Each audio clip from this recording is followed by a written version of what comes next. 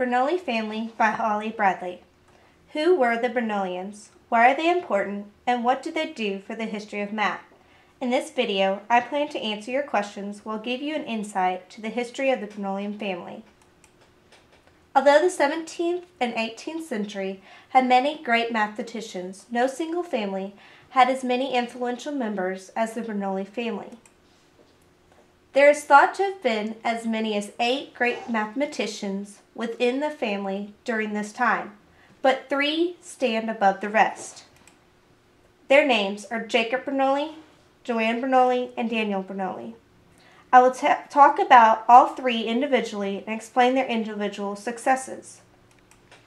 Jacob Bernoulli. Jacob was the oldest son of Nicholas Bernoulli, a well-known businessman in Basel, Switzerland. Although his father wished him to study theology, his passion for mathematics directed his life. To the right is a picture of Jacob Bernoulli. The successes of Jacob's life.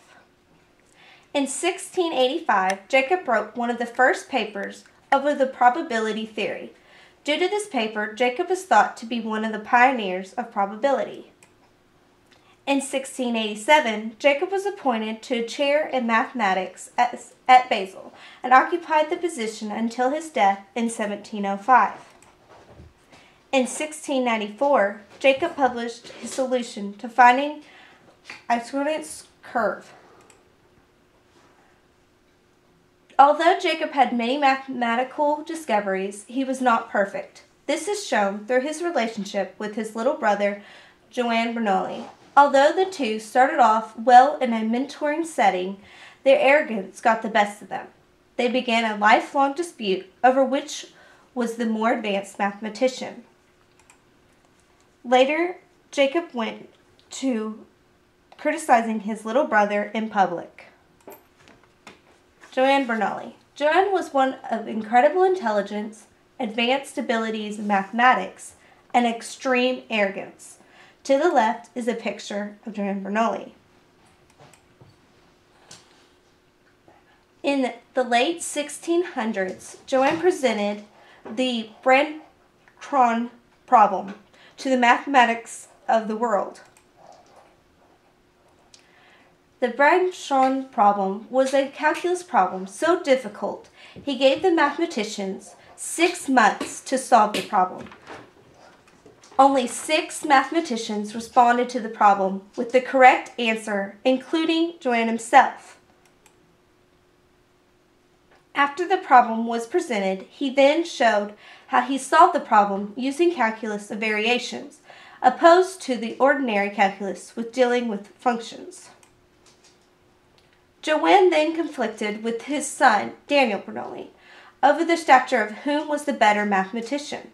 The conflict was a result of both Joanne and Daniel's winning the first place in the 1734 Paris Academy. Joanne, enraged with the thought of being intellectually equal with his son, kicked his son out of his house and forged his name onto Daniel's work.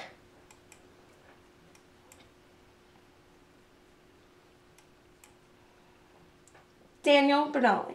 Daniel was the son of Joanne Bernoulli. He had been influenced by mathematicians in such a way that he also followed the path for his life. Unlike his father and uncle before him, he was also an inventor. To the right is a picture of Daniel Bernoulli. Daniel's successes. Daniel was known for his interest in the way motion works. Some of his most famous sets of work were when he showed how to resolve a compound motion into motion of translation and motion of rotation. In 1738, Daniel's most recognizable discovery was published stating the consequences of a single principle of conservation of energy. Through the discoveries, he was able to invent a sea hourglass that could withstand the rough conditions at sea. This invention was the purpose for his tie winning with his father in the 1734 Paris Academy. Although the hourglass is not exactly what Daniel's sea hourglass looks like to the left, it worked in the same way. Parts of sand would fall through the hourglass, measuring the distance of time. The Bernoullis. Although this family was blessed with brilliant minds, one can only imagine what could have happened if they were able to see past their pride and work together. Despite their disputes, they made a positive impact on mathematics. Here are my cites.